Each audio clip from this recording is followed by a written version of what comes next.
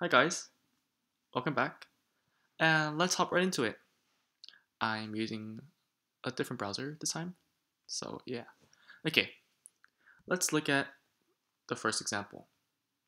So it says 2 plus 8 is 10, 10 minus 2 is 8, therefore 10 minus blank is 2. So this is another review. So what what addition and multiplication has is the commutative property, and that basically means this is the same, and 8 plus 2 equals 10 is the same, and 2 plus 8 is the same. But it's not same, but this is not same as when you do 8 minus 2 is 6, and 2 minus 8 is 6. Those are not correct. It does not work for subtraction and division.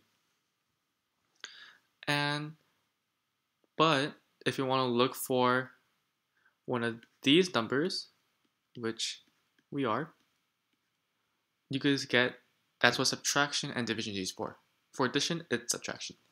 So to find one of these numbers, you get the sum minus one of these numbers. Let's do 2, and the answer is 8.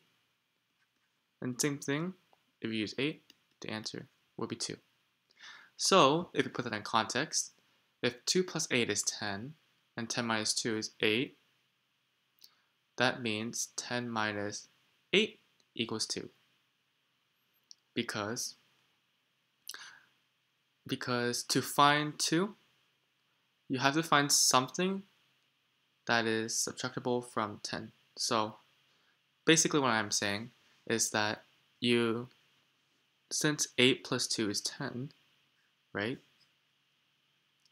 To find one of these numbers, and one of these numbers 2, you have to get the sum, which is, I'm going to use a different color, the sum, which is 10, here, and subtract from one of these numbers. Since we already know 2 is the answer, the other number has to be 8. Therefore, 10 minus 8 is 2. Okay, moving on. Let's look at multiplication. The two times tables is really simple because what it basically is the number added to itself. So this is basically 10 plus 10, which is 20. What multiplication is basically adding any numbers a certain amount of time. For example, 1 times 2 is basically 1 plus 1. 2 times 2 is basically 2 plus 2. And so on. And also 1 time or 3 times 5 is 3 plus 3 plus 3 plus 3 plus 3 plus 3, which is 15. This is what multiplication basically is. It's just the shortened version of this addition equation. Therefore, this answer is 20. However, this method takes a really long time, so knowing your times table is going to be very useful. And that's very important because multiplication is used very often in math. So, yes. Now let's look at addition. We're going to look at number 15. 415 plus 15. So, we put the first number on top. It doesn't have to be the bigger one. And the second number on the bottom, like that. The bigger one doesn't have to always go on top because it is commutative, and if you switch the order, it's going to lead to the same answer. However, it's easier to just organize things if the bigger number is on top. So stack them like this, and we're going to work from right to left. So let's look at this section.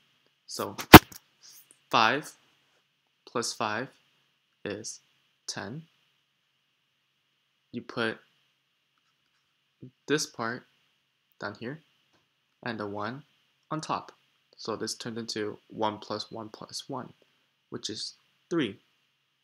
But since there's no other digit in the front, it just continues.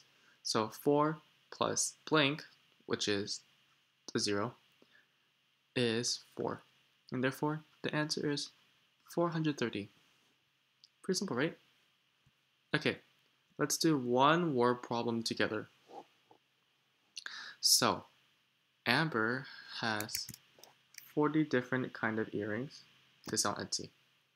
Half of them are gold, 1/4 of them are silver, and the rest are multicolored. How many gold earrings does she have? So, what we're looking for is the half. So, what this basically is 400. So there's 400 earrings, right? If half of 400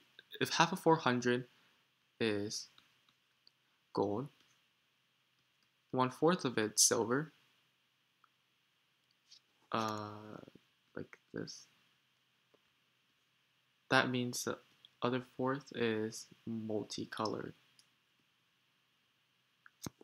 But to be honest, this information doesn't really matter. Actually, it doesn't really matter because we're only looking for gold. We're not looking for silver, or we're not looking for multicolored. So, what you could do is take just half of 400. I like to put, so what you could do is half, or a fraction, is usually just a division.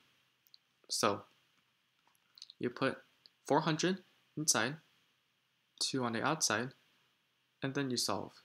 So 2 times 2, well, how many times can 2 goes into 4? The answer is 2. I already said it. So you put the product below that.